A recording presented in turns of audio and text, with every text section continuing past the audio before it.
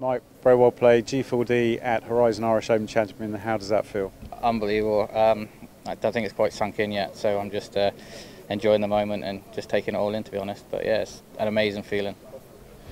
An easy victory on the score. You look at the scores now, but it wasn't, especially early on. Were you well aware of what was going on there?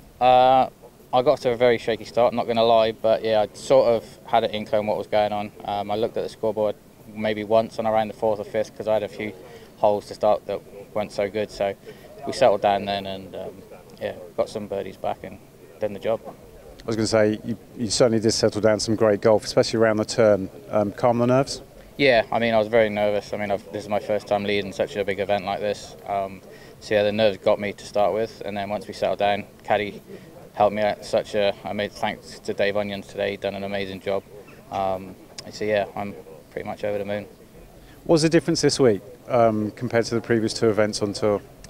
I think I've worked on my mental game a lot the past 2 or 3 weeks. And putting, that's all it was. I mean, the game's always been there. I know it's always been there, but yeah, it was the greens this week.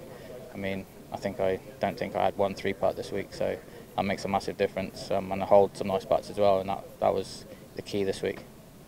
Well, it's nice not to have Kip's name on the leaderboard for once at the top. How much confidence now can you take forward to the next event in Northern Ireland? Yeah, I'm on top of the world at the moment. That's how I feel.